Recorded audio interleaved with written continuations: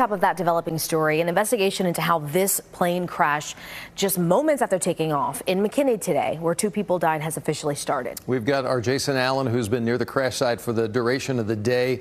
You're not too far away. This is just off airport property, right?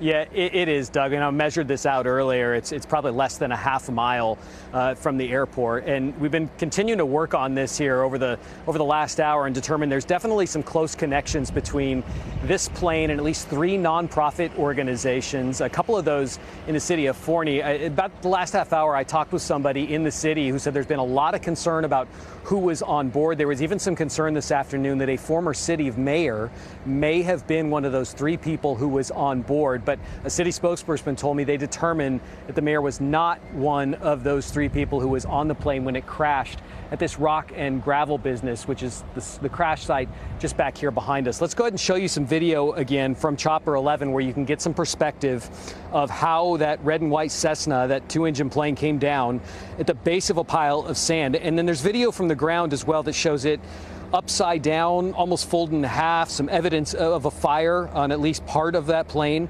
A DPS confirmed for us 2 people on board were killed, but there was a 3rd person who survived the initial crash and was taken to Parkland Hospital. So we know the plane was registered to a nonprofit organization called Hunger Relief Ministries, and the founder of that group also had connections to a women and children's crisis center. And the plane was also used to fly charitable missions, including taking food and supplies to West Texas, taking ministry staff on trips.